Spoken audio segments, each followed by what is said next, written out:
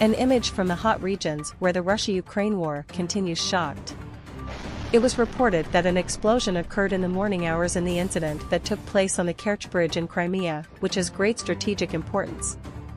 The Russian news agency reported that there was an explosion in a fuel tanker on the bridge. According to the information from Ukraine, it was reported that the bridge was hit by the army, and it was also stated that this was a start. It was also reported that Putin was also informed.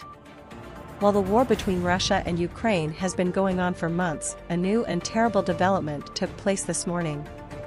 A big explosion occurred in the morning hours on the Crimean Bridge, which connects Crimea, annexed by Russia in 2014, to Russian territory and located in the Kerch Strait. Traffic flow was stopped on the strategically important 19-kilometer bridge, which was opened by Russian President Vladimir Putin in 2018. A collapse occurred on the highway next to the railway line of the bridge. It was reported that the explosion was caused by a fire in one of the fuel-filled tanks on the railway, while the teams of the Ministry of Emergency Situations of Russia were responding to the flames. It was stated that an investigation was launched to determine whether the incident was an attack. According to the information and images on social media, it was claimed that the Ukrainian army hit the railway on the bridge and a part of it. According to the images obtained, serious damage occurred on the bridge.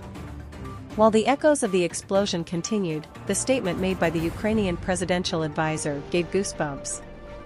Ukraine declared, "The Crimean Bridge explosion is the beginning. Everything illegal must be destroyed." Kremlin spokesman Dmitry Peskov said in a statement about the explosion, "The reports of the Ministry of Emergency Situations and the Ministry of Transport of Russia on the situation on the Crimean Bridge were presented to Russian President Vladimir Putin and Russian Prime Minister Mikhail Mishustin."